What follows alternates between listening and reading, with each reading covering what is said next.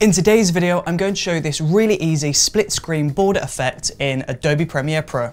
So let's get into it.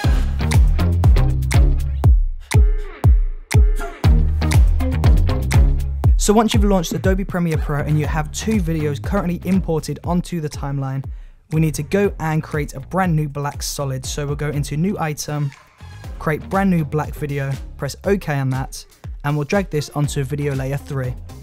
Now we'll go up to the motion tab and we want to untick the uniform scale box.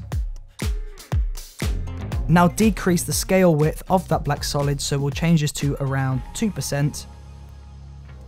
And from here we can move our videos over into their position. So we'll move video layer 2 over to the left, and we'll go into the opacity and create a brand new rectangle mask on top of this footage. So select the pen tool and draw a square mask around your video. Now as you can see, that has revealed the layer underneath, and from here we can go and adjust the positioning and the crop of this second video. And that's basically it. That is how you do the split screen border effect in Adobe Premiere Pro. But the problem is the border is currently black, and what do you do if you want to change the color? Well, in the effects tab you want to go and search for tint. Drag tint onto the black solid, and then you want to map the black to any color that you see fit. So in this example I'm going to change this black border to a white border. Now if you wanted to add more split screens and add more borders to this video, then all you would need to do is duplicate that black video layer, and then just adjust the scale height and the scale width and move the position over to wherever you want within the frame. So in this example I'm going to occupy the left of the frame with one video, and we'll split the right of the screen with two different videos.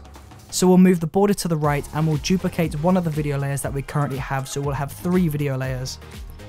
Now with this third video layer you want to go ahead and adjust the scale, the position, the crop, and make sure this fits within that border. And there you go, that is how you do the split screen border effect in Adobe Premiere Pro. If you enjoyed watching this video, then please do let me know in the comment section below, and don't forget to subscribe, push that bell icon, and I will see you tomorrow for another brand new video.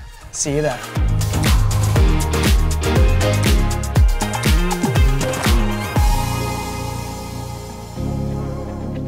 Doesn't